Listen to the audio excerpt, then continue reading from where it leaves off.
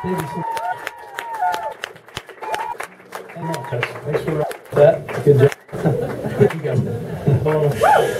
Yeah, so that's what happened tonight, and Elliot, we're going to realize what happened probably 2006, you know, and sing one of my favorite songs for one of my favorite cities. My favorite, one of my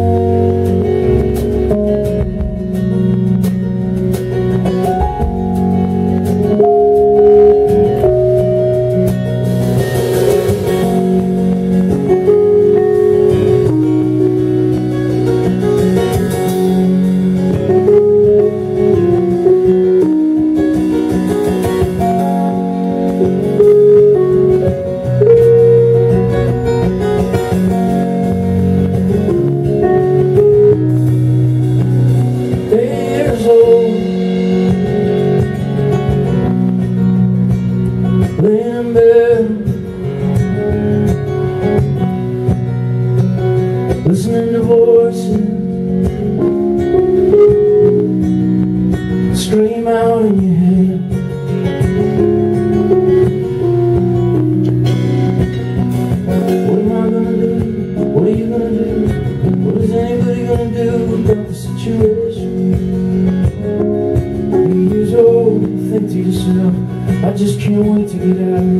easy now. 10 long years, you're 18. I think this is me. But the voice is still real. Still sounds like a boy.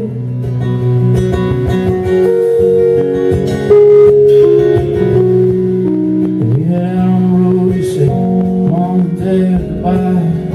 I'll see you when I see you. I'm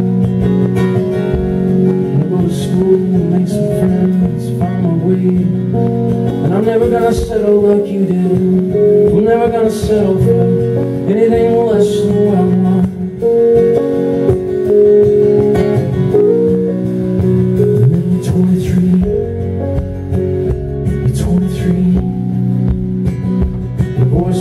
Saying, what if you never amount to anything much? What if you need your parents as a crutch? You just need to quiet down, little boy. Quiet down, little boy. I'm a man, I'll settle down the road. So you pack up your things and you get one of those sticks with a bandana around the end. You put all your things in it, the essentials.